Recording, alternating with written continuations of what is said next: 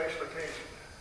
And Doug, I want to personally thank you for your service to our country and the sacrifice that you made. And, you exemplify that, when you get called on, you got to do it, you go do it.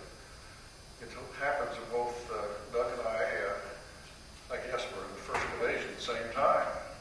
And I did a number of evacuations. It's possible. Who knows? Who knows? But anyway, one of the trying times for some of of us that flew assault helicopters was those times we were diverted and somebody was down and go get them. And we did. And sometimes it was pretty tough. But I'm so glad that Doug was one of those that did get rescued, if you will, and was able to continue on with his life. A few major adjustments, to say the least. But the spirit of the man remains good. And his lovely wife, Peggy, is another example. She managed to lobby me a little bit now and then.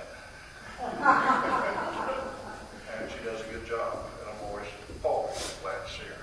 And so all of you, welcome. Mr. Mayor, thank you for coming. And your support of veterans in this great community and the honor that you give your presence and also your appreciation. So today we're going to present this Purple Heart to Doug. He's got his friends here. We're going to just get to it in just a moment now. But as you see, the two of his veteran friends are here to support and work with us on this. But let me tell you just a little bit about it, and I'm going to ask if one of you with this escort pay to come up and stand with Doug. And maybe you'd like to do that right now. So.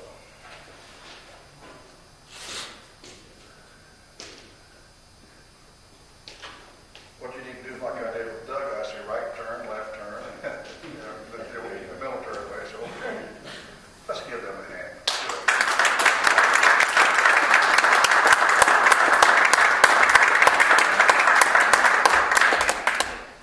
So, Purple Heart.